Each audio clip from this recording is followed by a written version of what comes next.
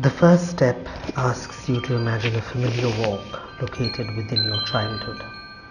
And that was the first difficulty. There is no walk of any reasonable length, place or regularity associated with my childhood. We never walked anywhere, always in cars. Yes, I've always known how little we, being in a certain class, walk in urban India, unless it is to actually take exercise. The walking experience is just not part of our social classes' lives in the city, while walking in any city in Europe we take for granted. Agreed, walking along the streets of Calcutta is far from a pleasurable experience. It's more like a hurried, harried obstacle course than anything else, with the danger of getting run over or pushed aside if one pauses for anything.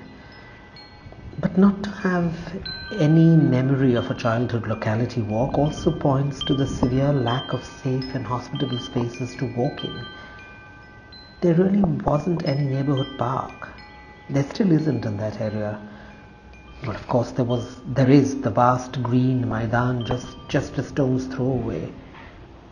Which then brings me to habit and how we consider distance depending on who we are, where we live. What do we mean when we say hatapot, walking distance? What does that communicate to who in terms of time and actual mileage? For middle class, upper class Calcuttans, a square mile generally would not be considered walking distance. And now I consider how much walking, deliberate, conscious walking, is part of my practice as a dancer and choreographer. Looking down at the grass on the green verge that lines the canal on which we now live, I suddenly realized that this is reclaimed land. I am marking out flat 301, my childhood home, on reclaimed land where my current home of nearly 40 years stands. No, not reclaimed land. How do you claim or reclaim something that was never yours to begin with? This is land stolen from the marshes, the salt marshes that give this township its name, Salt Lake, a space of refuge for refugee camps during the 1971 Bangladesh Liberation War. It is now an upmarket, green, planned township. Originally on the fringes of Calcutta, the city now actually surrounds it. More so-called reclaiming, more stealing, more creating land where land was not.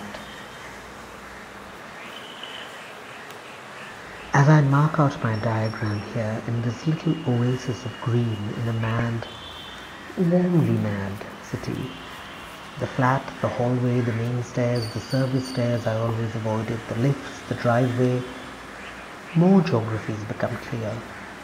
The large house next door with a garden of trees that reached over into our third floor balcony, no longer there. The little convenience store, Mudid Dukan, at the end of the driveway, no longer there.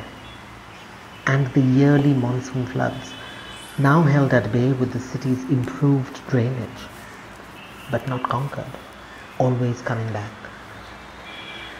How much longer before the original owner returns to claim it all as her own?